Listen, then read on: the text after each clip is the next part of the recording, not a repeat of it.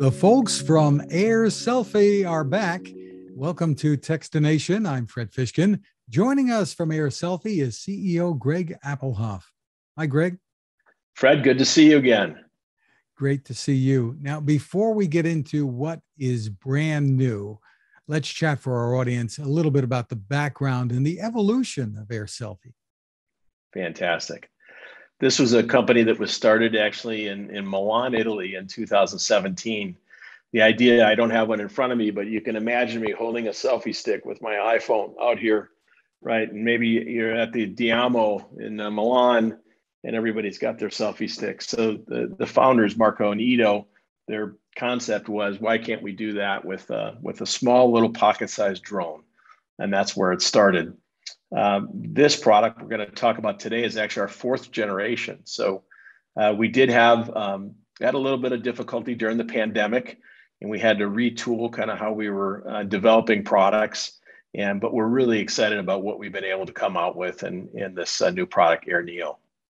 You know, that's what I was going to say. It's called the Neo. So tell us about it. What's new? What's different? So we learned from our users that one of the things that really inhibited them from using a pocket-sized product, flying camera, some people call it, we call it an aerial camera, was your phone. And it was actually the controlling the flight of the aerial camera in air. And so that process of connecting and then flying and then getting it in the right position and then maybe pushing a button to take a picture or a video, it took quite a bit. And it was very drone-like.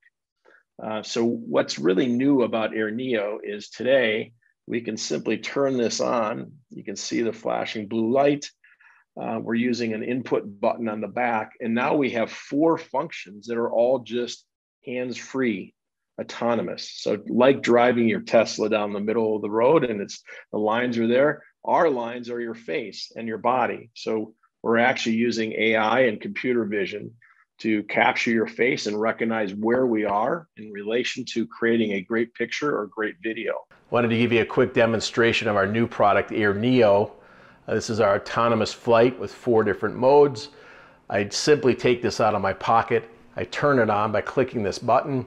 It's on, and now I'm going to step back and I'm going to actually do auto fly wide, which is our 74-degree field of view mode. Here we go. I toss that out. It's going to frame me up.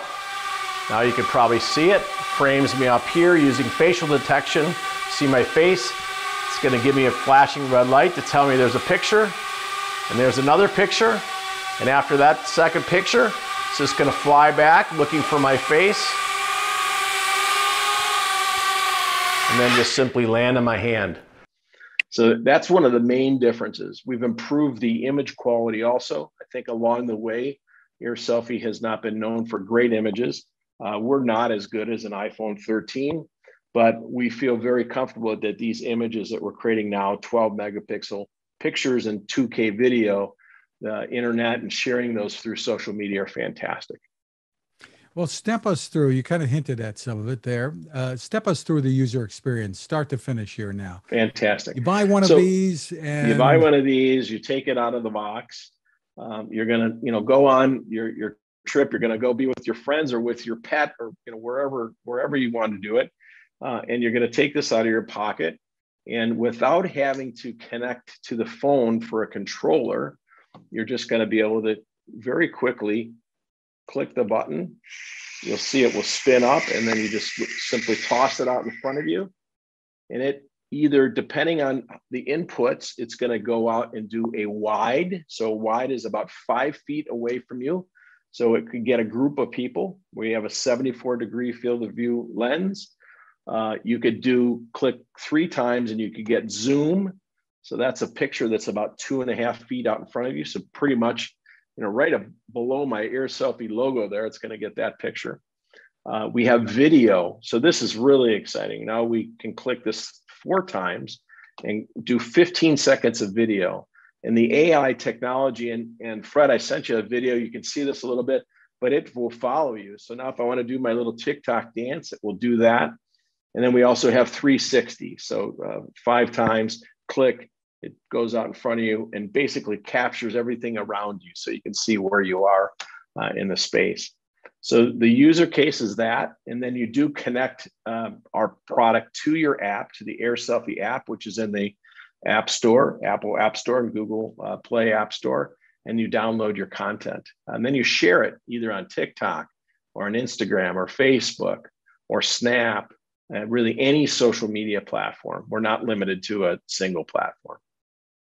So I just turn it on and toss it into the air, and it's going to do all of that. How do I get it back? Yeah, so after it takes those 2 pictures or 15 seconds of video, we shut down the camera from a picture taking or video taking standpoint. We turn it back on and use it for AI. So now we say, okay, where is the face? So the face is the target. Where is the face? And so it comes back and approaches me until it gets to about 1 foot away, 1.5 feet away from me. And then it just goes up and then slowly drops right back into my hand, just like that. And so if I'm moving around the room, it's always focusing in on me and looking for that face. It also uses the body as another place to kind of to push the AI, but it will come back and then just land in my hand. That's terrific. So is there a mode also for controlling it with a phone, or you're strictly going autonomous? Sure. So we think that the autonomous mode and our users tell us, right, that's how they want to use it. But we still work like a traditional drone. So you can connect AirSelfie, the Air Neo, to your phone. We can either control it in typical game mode, right, where you have 2 virtual joysticks, or we have a gyro mode, so you can control it like this.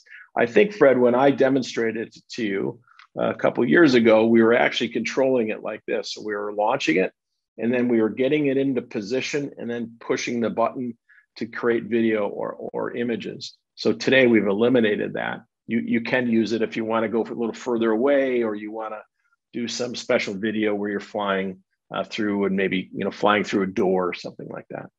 At what distance do you have control over it?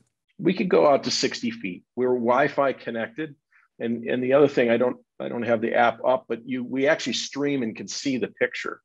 So when I'm like this, right, when I have my phone like this, I can see the entire picture is streaming to my device when I'm controlling it, but 60 feet away. Very exciting. Tell me about pricing and availability. So pricing is $150 for the device. We also make the portable power bank sleeve, which looks like this. So this is kind of fun because it just slides in like that. And then you've got 6 more charges. So we're 6 minutes of battery power. With this device, it's another 5,000 milliamps. So it gives you 6 additional charges. So this is $50. So combined at $200 for this. It's available on our site at airselfiecamera.com, and we're shipping this next week. That's really exciting. So 6 minutes of battery time that you have on it. And then how long would it take to charge up to get it back up in the air? It takes the use case that we promote is this idea, is that you fly it. That flight time takes maybe a minute and a half to go out and capture video or images. You've then got that picture. You then put it back here into the sleeve, and you're recharging it. So that recharge takes anywhere from 5 to 10 minutes. A full charge takes about 50 to 55 minutes if you've flown it for 6 minutes straight and depleted the whole battery. And how do we get the pictures onto the phone? Or then if you wanted to bring it on a computer, I guess you'd do it through the phone? Right. So we, if you want to do that, we have our AirSelfie app, which I'll just open up. And so here's an example of some of the pictures I just took in the video I just sent to you. So these stream into our app from the device via Wi-Fi. So you're connected via Wi-Fi. And you can see there's my gray vest on. I don't know how well your Zoom team can see that, but there it is. Right? You can go in and see me with my thumbs up. Hey, Techstination. So it just streams wirelessly to the phone with our app. Very cool. And again, you're saying this whole package with that battery is about $200. Now, I need to ask you what your thoughts are about some of the new competition you have, this device that Snap came out with. Fantastic. Well, we we were aware of kind of what was going on. And I have two thoughts. One, AirSelfie since 2017 has been working to create a autonomous, personalized aerial camera, right? We've seen that, people, the physical selfie stick, we wanted to eliminate that. In the last year, we've been working, we won a CES Innovation Award, so that in 2022 for this Air Neo, for the autonomous technology that we've developed. So basically removing the controller. So last week, Snap introduced a product called Pixie. Just a comment for your users, our third generation product was called Pix. Interesting. But what we really like, Fred, is the fact that it really legitimizes the fact that consumers want to have this other perspective of being able to capture content. And we love that expansion. And we've already seen a tremendous amount of interest coming in, because something we've been talking about for years now is being talked about another competitor as a different way to approach capturing content. And that's what we're excited about. Another issue that comes to mind, and I don't know I guess it might vary, and I'm not sure how you can answer it, but there are lots of places today that tell you cannot fly a drone to take images. Do you think we can get away with the AirSelfie Neo here? Well, I'll tell you, my experience is this, flying it in coffee shops around the world and demonstrating it. And literally, I've never had anybody say, oh my gosh, don't do that.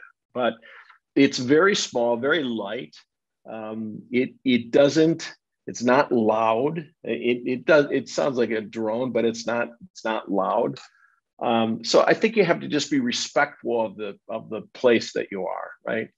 We're also not trying to promote, you asked about how far it flies. We're not really promoting to fly 60 feet out and back, right? We're really promoting within a 10-foot personal area.